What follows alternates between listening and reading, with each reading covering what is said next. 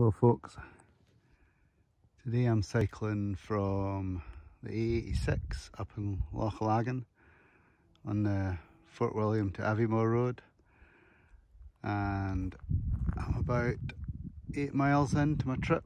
I'm heading to Carrour, to the train station and cafe, and it's quite a nice day really. A bit cloudy but it is warm, bit of blue sky now and again, but the views along here are spectacular. I don't think I've even got to the nicest bit yet. I'll try to do a bit of video when I get down to Loch Ossian. Met a couple other cyclists on the road.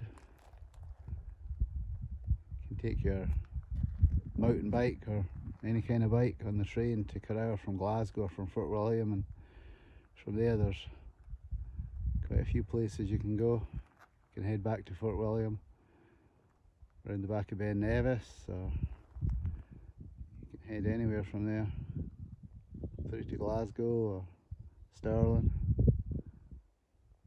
But I just thought I'd share this with you because